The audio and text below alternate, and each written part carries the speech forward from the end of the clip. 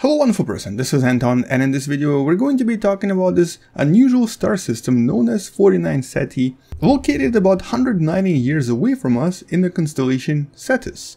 And this star created another mystery we can't really explain. So let's talk about this, and welcome to What the Math.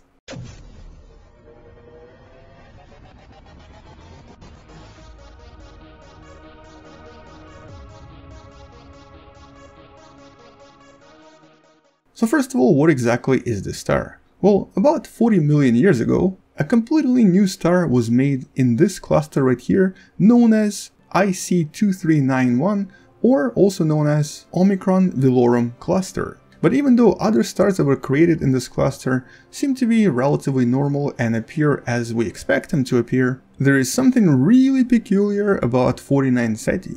Specifically, it seems to have a lot of gas in the actual star system that should have been gone from there a long time ago. Now, to try to understand what's going on here, we need to take a look at this illustration created by the National Science Foundation that kind of gives us the idea of what happens with stars when they just form. So basically, after a typical supernova or any other event that creates a large cloud of matter, eventually this cloud starts to coalesce into a larger piece and then ends up creating the new star system. This eventually, within a few million years, leads to a typical star system with planets in it, but this here is what we're interested in. This gas disk, also known as the protoplanetary disk, is something we're quite familiar with because we've seen so many out there in our own galaxy. And we usually expect all of this to disappear within a few million years as the star acquires its star status and starts emitting so much radiation that it pushes all of this gas out of the star system. While at the same time, prior to this, a lot of planets will develop and will create actual bodies of matter that will then turn into either terrestrial planets or gas planets. So essentially, this is the process by which we think all of the star systems are created. Yet, 49 Ceti doesn't seem to meet this criteria. It seems to be doing its own thing and very different from what we expect it to be doing.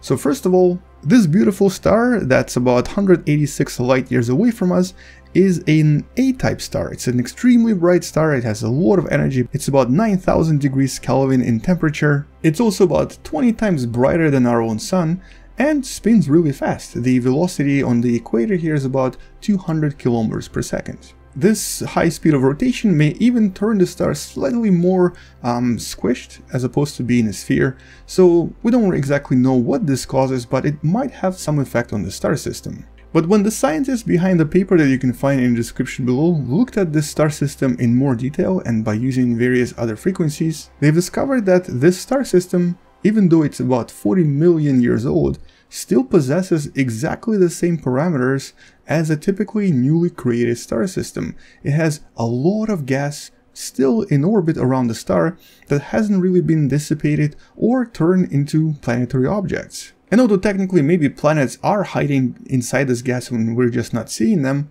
the amount of gas that is still present in the star system is really astonishing. It's sort of beyond any theoretical prediction and seems to have no current explanation, so we don't really know why it has so much gas left. Now, normally by this time in the formation of the star, basically 40 million years later, we really expect it to look more like this. It should already have almost no gas in it, it should have a lot of planets orbiting, and especially a star like 49 Ceti, which is a very powerful A-type star with a lot of emissions. As a matter of fact, if we were to look at the procedurally generated star system 49 Ceti in Space Engine, which uses the current physics and current understanding of the universe, this is kind of what it looks like. You'll notice it has several planets, some of them are a little bit too close to the star is very bright and very powerful, and interestingly, there's even an unusual Neptune-like planet that orbits on its side and, according to Space Engine, possesses very simple single-cellular life.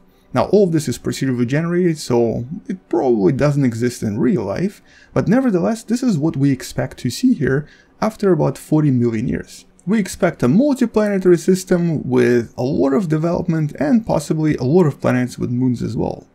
But, once again, not exactly what we just saw. Instead, the observations revealed a huge amount of various gas, carbon monoxide, even hydrogen, and overall just a lot of dust. it still has a lot of material that's orbiting around the star, and all of this was seen in various different frequencies. And even though we've seen other planetary disks that do still possess some gas, and technically even our own solar system still has the asteroid belt and the Kuiper's belt that do possess certain particles left that could technically be seen in a similar way as we see here, nevertheless, what we're seeing in 49 Ceti is about 10 times or even more so compared to every other star system we've seen so far. And what's even more unusual is that for the first time ever, we've actually seen the emissions from the so-called carbon-13, a much more rare isotope of typical carbon. We've actually never seen this in space ever. We know it exists, but there needs to be a huge amount of it for us to be able to detect it.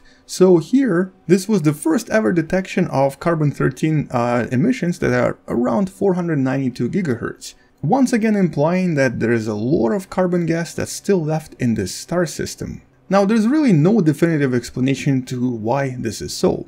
I guess one explanation is that for some reason the system seems to be developing much slower than other star systems and is able to maintain the gas field and all of the carbon and hydrogen around it much longer than usual. But physically or theoretically, we don't really know how to explain it. One of the possible explanations is that all of this is caused by a lot of different collisions, specifically from things like comets. Cometary collisions could definitely generate signatures of carbon and a lot of other materials we're seeing, but there would need to be a tremendous amount of comets colliding pretty much constantly for millions of years for so much gas to be generated. Theoretically, we don't think it's actually possible. The other solution to this is that maybe instead of comets, there were actually quite a lot of various planetary collisions. Large planets colliding could produce the gas we're observing, but theoretically we don't actually think so many collisions can occur, and also normally planetary collisions should also be producing a lot of other effects, such as various infrared effects that should have been seen in this study. But we haven't really seen any signs of planetary collisions in this study, and there have been no other effects observed to suggest that this was a planetary collision of any kind. And so here we're back to not knowing what exactly is causing all of this gas to stay around the star system and why none of it has dissipated over time. So in that sense, it really creates this mystery that we can't currently explain. Which of course creates a major blunder for our theory of planetary formation.